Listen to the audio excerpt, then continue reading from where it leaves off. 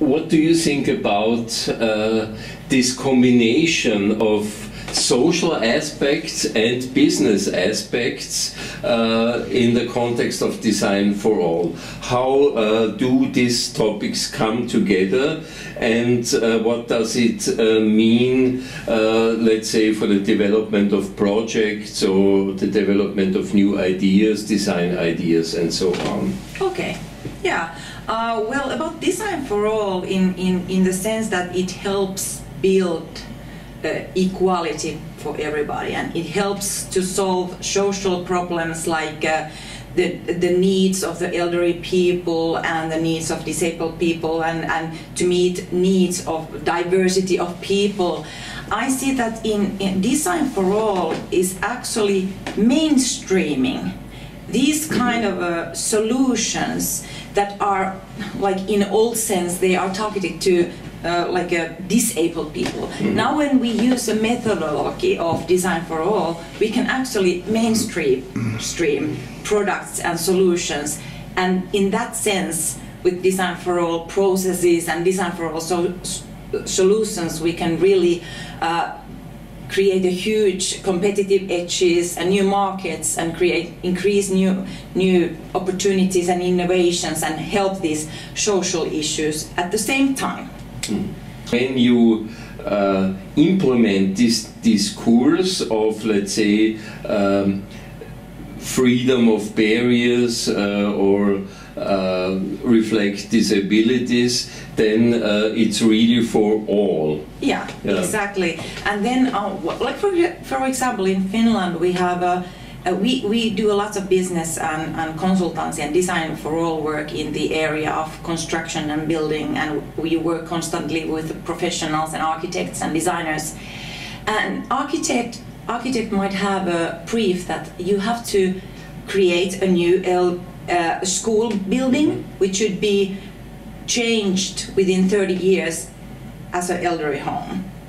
So first, when you think about this, you have to make a school for kids, and then you have to think at right in the beginning that it should be transferred as an elderly home, like within 30 years.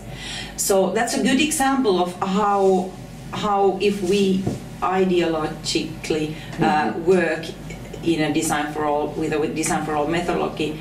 When you think about any product, service or building, you always consider the all diversity of needs, all needs of diversity. I don't know which word. That's bad. Cut.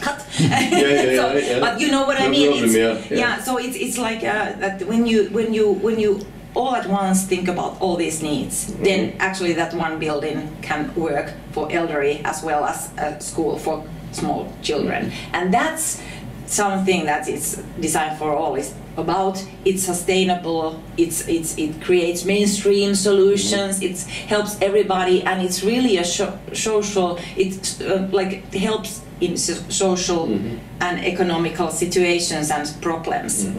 It saves money, and it's sustainable, and it's good solution for all.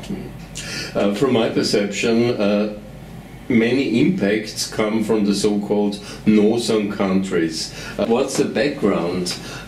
Because there's a big difference between, let's say, Middle Europe and these so-called northern countries.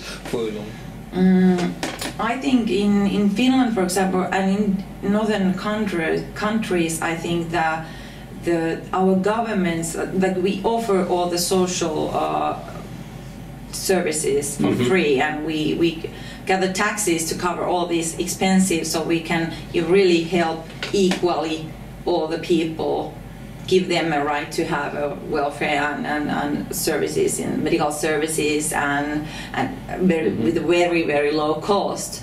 So this was a common sense very early. Yeah, I think so. But still, it's out of the records maybe. But I have to say that in Finland, for example, the ideology of we have lots to do with the design for all ideology. We are talking about a lot of accessibility, and we are talking about the needs of disabled people, and it's still something that architects or companies and some customers, they still think that, hey, this is something that it doesn't touch me. It's something for disabled people. So we have lots of to do, lots of to communicate to the markets, and lots of to communicate to the decision makers and companies to really make them understand the value of design for all thinking and the value of inclusive design.